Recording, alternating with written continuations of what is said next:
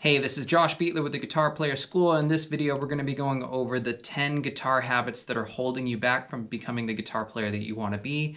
This is really important, especially if you're in the beginner or intermediate stages, and there's a couple in there that might surprise you, so be sure to stick around till the end. For the best guitar tips and tricks when it comes to improvising, soloing, technique, ear training, and more, be sure to subscribe, hit the bell for notifications, leave a like and a comment, and check back every Tuesday for new videos.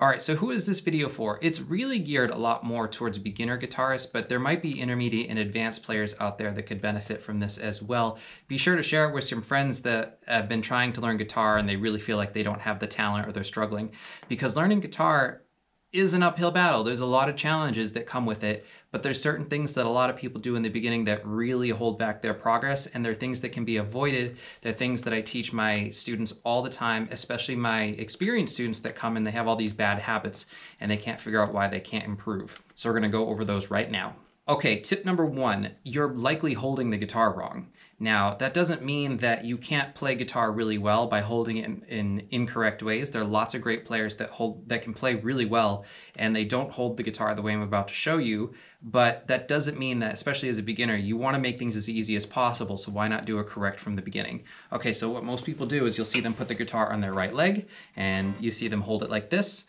And the thing about that is that, well, your guitar is sitting across your body, your fretting hand has to reach across, and that causes all sorts of issues because you're sitting asymmetrically. So you end up punching over your guitar, you end up tilting the guitar, you end up doing all these really weird things that actually mess you up physically. So ideally, you want to have a guitar strap, hold the guitar in the center of your body with the neck at a 45-degree angle so that your hand can do its job properly and you don't have to reach asymmetrically across. You don't have to twist your body in any weird ways. That's tip number one. All right, tip number two is that your fretting hand, you're likely setting up your wrist wrong. So when I teach my students this is the first thing I teach my beginner students, because if you do this part correctly, playing guitar can become a lot easier, and if you do it incorrectly, playing guitar becomes a lot more difficult. Okay, so I want you to imagine that you're holding a taco, and I'm gonna turn my hand around here. You really want the thumb to be in line with the middle finger and ring finger, like a cupping motion. And then what you do is you just raise your hand up and you'll notice that the thumb is still in line with the middle and ring finger, but I'm not gonna wrap it over the top. It needs to rest back here, and the wrist should be in a relaxed down position. You almost never want to wrap your thumb up over the top like this, and the reason being is because it completely destroys your finger's ability to move in the way that they need to. If you're setting your hand up down like this, you're going to notice that you can do these really wild stretches even if you're a total beginner, even if you're an adult who has never played in their entire life. You're going to notice that your fingers have a lot more mobility because you're setting up the hand right. So I strongly suggest, especially as a total beginner, not only are you holding the guitar correctly, but then you just do a couple warm-up sets where you just set your hand up correctly with the thumb, again, in line with the middle and ring finger, over and over again, so that this becomes the first thing you do every single time you pick up the guitar. Tip number three, it actually has nothing to do with playing. It might actually just be your guitar that's making things more difficult. So there's certain things about the guitar that you can have a professional, or if you're really handy, you can adjust. The action is how high the strings are above the neck. The higher the strings are, the more you have to press down. Now, in the beginning, it's easier to have lighter gauge strings that are lower and closer to the fretboard because you don't have to squeeze as hard. And a lot of beginners, they get a hand-me-down guitar, or they get like a cheap junker guitar, and they wonder why they're struggling. It's because the guitar itself is really getting in the way of the learning process. So if you do have a guitar and you've never had what's called a setup, be sure to take it to a local guitar luthier. A reasonable setup should be no more than $30 to $50. If it's just a standard guitar or an acoustic. If it needs lots of work, if it's an old guitar that's been sitting in an attic forever and they're gonna tell you, oh, you know, this is gonna be $80, $90, it might just be better to get a brand new guitar entirely. But string action is critical and makes it a lot easier to learn in the beginning. Tip number four, a lot of my students in the beginning, they pick incorrectly. So I'm gonna turn a little bit and you're gonna see my picking hand right here. When they pick a string, they pick out like this. They send their hand flying out into space. And what this does is it makes your hand have no idea where it is. So then you have to look and find your way back. In a perfect world, what you want to do, especially when you're learning how to pick individual strings, is you want to do what's called a rest stroke. And a rest stroke is when you pick straight down and then the pick stops on the next string. Now you won't always do this 100% of the time, but what this is doing is this is keeping your pick right in the string cavity right here so that you can feel where your hand is at all times instead of having to guess every time you jump out here. So if you know a simple melody like Happy Birthday or Smoke on the Water or any sort of beginner lesson, be sure to train your picking hand to stay right on the strings. Pick straight through to the next string so it stops, so that your right hand learns where it is at all times. Okay, tip number 5.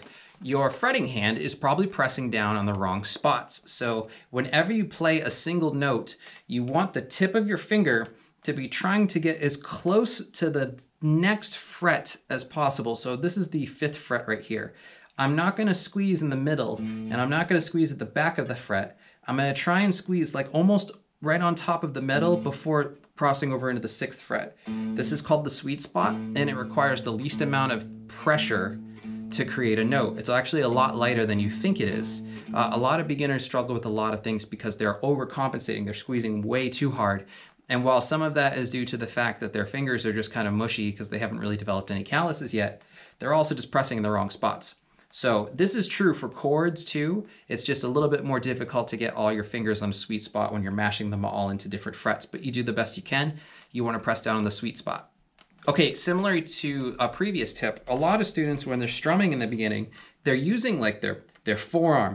It's almost like they're punching the guitar and they're smashing right through it. And they also do that same motion where they strum and sweep away. It shouldn't be like that. What you want you to do is you want your pick to just set up on the string it needs to, and then just fall. You're going to use a little bit of wrist and a little bit of forearm, but you're mostly using gravity. And what you're going to get is a nice even sound. And not only that, but your pick is going to stay right where it needs to. It's not going to fly out into space. So you should hear you hit every string.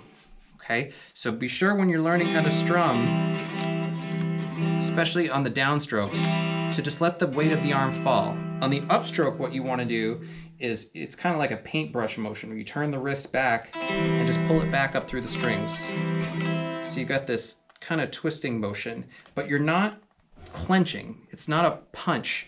It's just a relaxed. And this is something that, you know, you'll get better with over time, but it's a big tip that I see people, they don't. This is in reference to a previous one, but if you're holding the guitar right and you're setting up your wrist correctly, you should be a lot more relaxed when you play. So you want to be checking, are you clenching your face? Are you clenching your teeth? Are you locking up your shoulders and your neck and your wrist? And a lot of people when they're beginning to play, they're using every muscle in their body to try and do something that requires only the fingers because you're thinking so hard about it and you're holding your breath and you're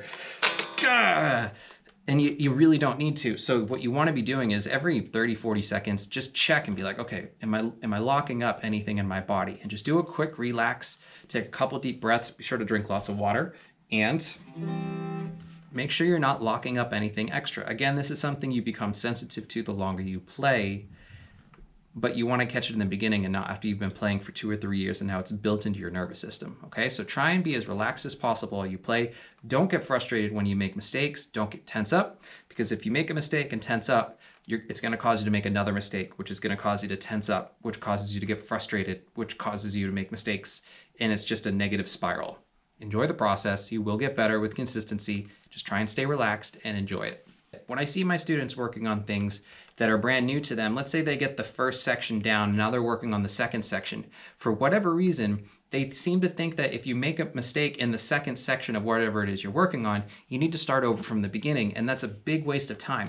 If you're working on a 2-part lesson and you already got the first part memorized and you can do it consistently, just practice the part that you need work on. And then once you can do the second part correctly, you put the 2 pieces together. So for example, let's say I'm doing Amazing Grace.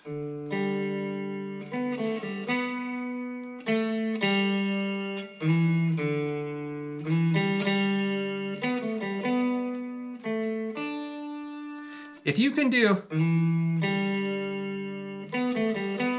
every time, but you mess up on the second half, don't worry about the first half. Just work on the second half.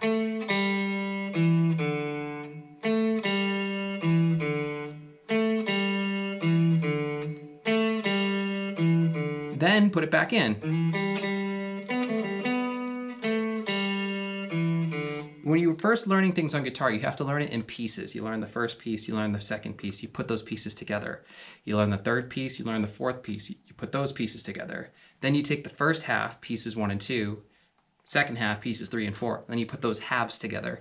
Your brain learns in chunks, use that to your advantage, then put everything together afterward. It's gonna make practicing a lot easier. You're gonna see a lot more progress more quickly, and you won't be as frustrated. This is, again, a practicing tip.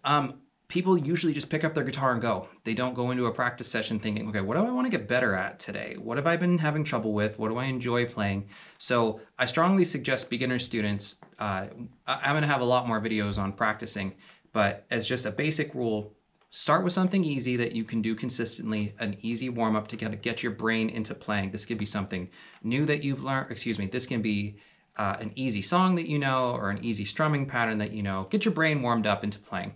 After you've done your warm-up and you feel good about it, then you get right into something that's new and more challenging to you, because you will only grow if you're tackling the things that you find challenging.